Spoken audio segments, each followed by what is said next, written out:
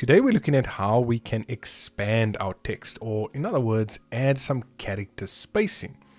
So what I'm going to do is I'm just going to highlight the text that I want to apply this to. I'm going to go to my Home tab and then the Font category and go over here to the Font dialog box. Once I click on that, I'm going to go to the Advanced tab, which I am on now, and you can see there's a section that says Character Spacing.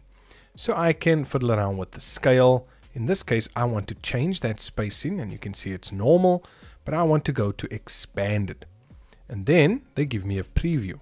But have a look at this. On the right hand side, I can decide by how much I want that character spacing spaced.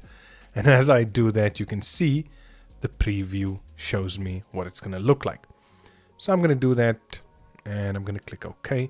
And there you can see now I've expanded my text by increasing the spacing between characters.